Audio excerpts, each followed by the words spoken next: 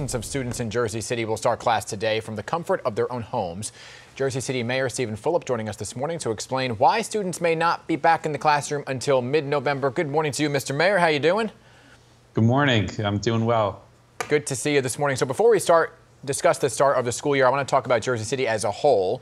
Nearly 7,000 COVID cases. Any number of new cases that are concerning to you? Is there a spike? No, we had a really good August. We've gone from, close to 1,000 cases per month down to about 250 cases in August, and our fatalities in August were 5, which is down from several hundred. So that's a positive trend.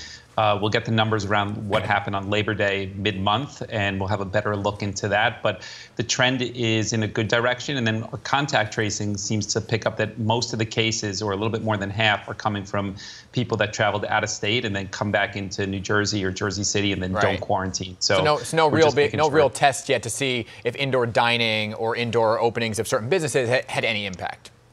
No, it'll be the middle of the month before we have a good picture of that. So we're going to track it, and we're being cautious, but things look okay so far. All right, Mr. Mayor, let's talk about the Jersey City School Board. They voted last month to go 100% remote for the start of the school year. I know every district in New Jersey is different, but we're hearing that many students still don't have the technology they need to connect to class, right? That seems to be an issue overall. What's being done about that in the city? Yeah, so there's roughly 3,000 Chromebooks that the Board of Education is short, which obviously has a huge impact on children's ability to engage properly. They've ordered additional ones. There's a delay on it. We're going to work with the library system, some of the CARES funding, some of the city funding, and then try to find resources in order to kind of solve it in the interim. But, there's no perfect solution here, as you know, and we're all trying to kind of make the best of a really tough situation. You said there's a delay. Is it true that some of these devices won't arrive until mid-October? Yeah, that's right. So they ordered them in early August, and they're saying that mid to end of October is when they'd have the dates. And right now, the Board of Education is saying that they want to go remote into November. So, it's a fluid situation, but what are those kids to do? It's definitely not ideal. Yeah, so right now we're trying to work with the library system. We're working with the CARES funding to see if we could obtain some additional Chromebooks through some other resources. And then we're working with parents on how to share resources that exist there. So it's not perfect and it's not ideal, and I'm kind of disappointed in it, to be honest with you, but it is what it is today. And, it's hard because going to a library kind of defeats the purpose of the remote learning overall, because now you're actually physically going somewhere, right? But I know it's not.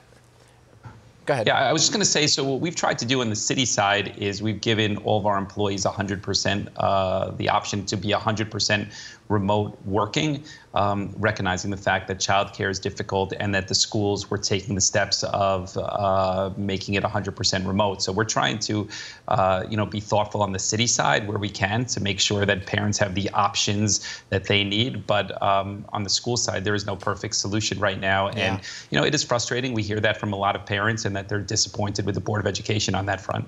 And for parents who are saying, okay, I have to now manage my daily work life from home, plus the idea of taking care of my child and remote learning at the same time, Jersey City as a whole taking some steps now to help parents who are saying, my goodness, I need help managing both of these things. What are you doing?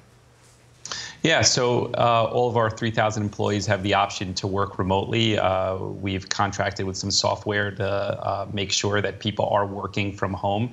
We've set kind of a whole structure on accountability to make sure that there is a work product that we could show the public and move the city forward. But, at the end of the day, if the private sector and government isn't thinking about how to make your workers and employees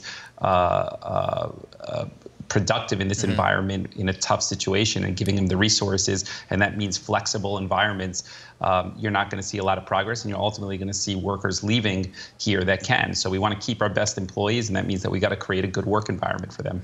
Moving on from schools right now, I want to ask you about Tuesday night's police-involved shooting. You took a very bold stance, defended those officers' actions right off the bat, despite all the controversial police shootings happening across the country. I want to ask why you specifically did that and where the investigation stands now. Look, over the last couple of years, I think I have a very strong track record on disciplining police officers. I've fired police officers probably more than anybody in New Jersey when they're wrong. But at the same time, when there is justified use of force, it's important that you're clear about that.